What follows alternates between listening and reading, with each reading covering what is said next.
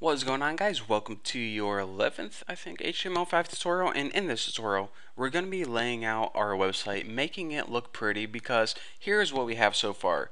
This website, and I have to admit, it's looking pretty good, but I don't think we're going to get any high-paying web design jobs with using this in our resume. So let's go ahead and jump over to our main CSS file and start laying this bad boy out. The very first thing I want to tackle is this big wrapper, pretty much this main div that wraps all the contents for your website. So in order to reference a div, just go ahead and hit the pound sign, big underscore wrapper, and now let's add some style to this piece. The first thing I want to do is just add a border, and I'm probably going to be adding a border to a lot of my stuff just so you guys can see what's going on. So 1 pixel solid black. And after this, we need to set the width of our website. Now, if we go ahead and look at our website right now, if we highlight this, you can see that the blue goes from all the way from the left to the right.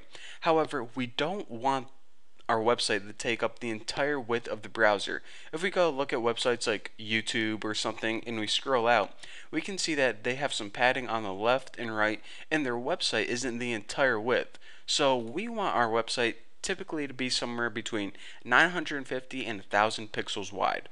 So I like making mine 1000 pixels wide all the time, and the reason for this is because whenever we are fixing all the boxes and articles and stuff later on, 1000 is a nice number to work with mathematically. It's an easy one to remember, and some people use like 960, 980, but that's really hard whenever we're doing math later on. So now that we got our width of our website, we need to set the margins. Pretty much this is how we center the website. So if we hit margin, first we need to give it the top margin. Pretty much how much space is from our website to the top of the browser. And we just want to say, okay, 20 pixels from the top, because if it's right jammed up against the top of your browser, it looks a little weird. So give it some padding, somewhere from 10 to 20. Now for the left, right, and bottom, just go ahead and set those to auto. And this is essentially going to say, okay, I want an even amount of space on the left hand side and right hand side, and whatever happens on the bottom happens on the bottom. It really doesn't matter. But this pretty much is centering your website.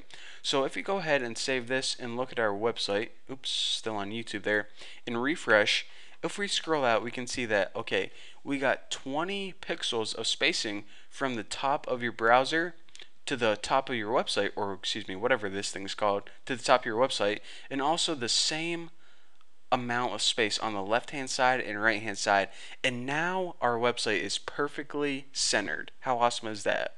So the only other thing we have to do in this big wrapper is left align text. So text align left. Now what this basically means is, even though the box itself is centered, the contents inside the box are going to be left aligned, right like that.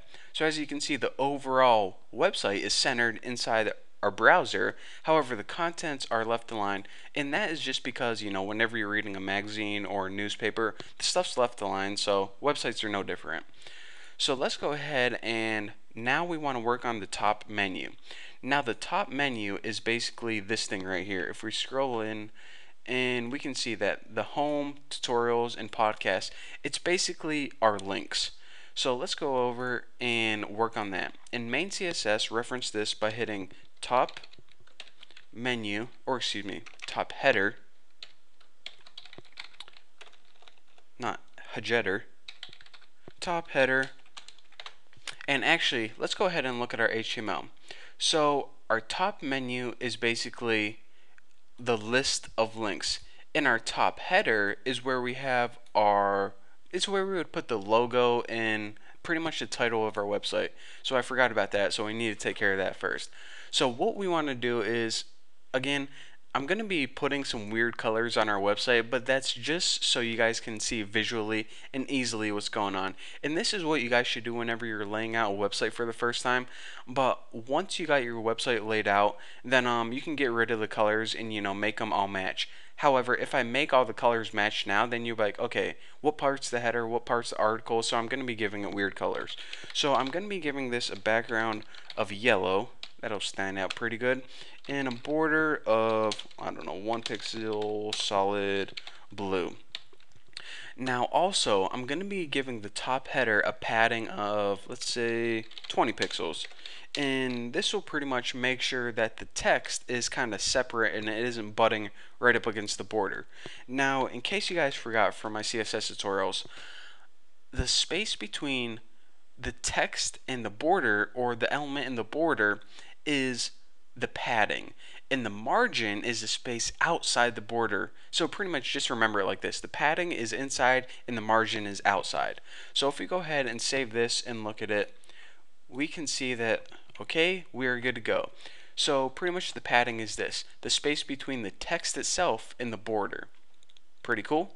So we now have a yellow background and a blue border. Looking good. So now let's go ahead and jump over to this top menu, and we can do that by referencing pound top underscore menu.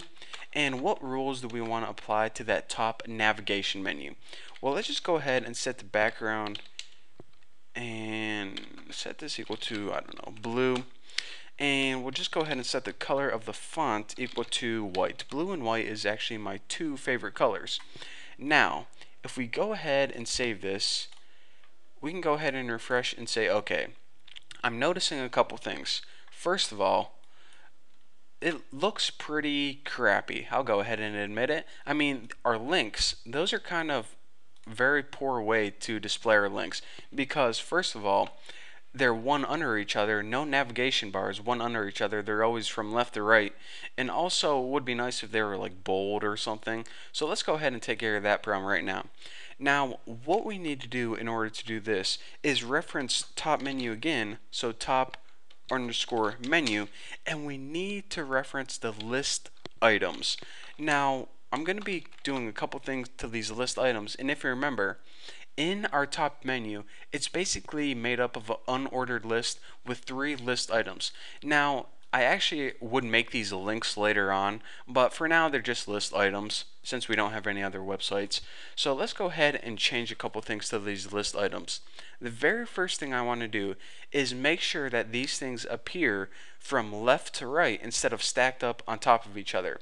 So the reason that they are stacked up one then under, pretty much tutorials is under home and podcast is under tutorials instead of appearing from left to right, is because they are block level elements instead of inline.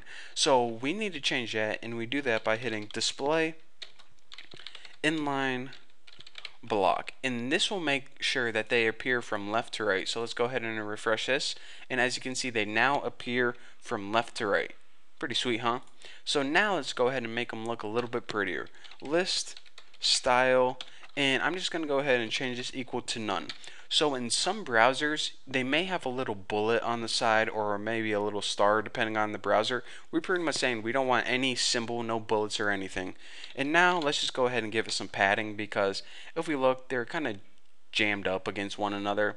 So we'll give it a padding of 5 pixels, and this will make the overall top menu a little bit bigger, make it look a little bit prettier.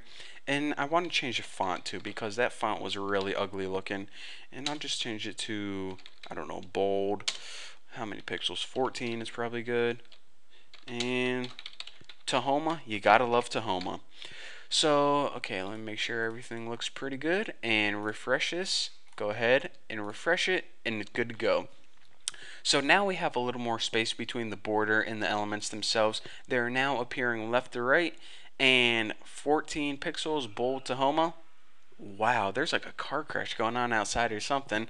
So anyways, if we go ahead and look at our website, it's looking pretty good right now, but we still have a lot to go, and I'm still going to show you guys the coolest things, how to lay things out, and make sure that these articles appear in an awesome kind of way.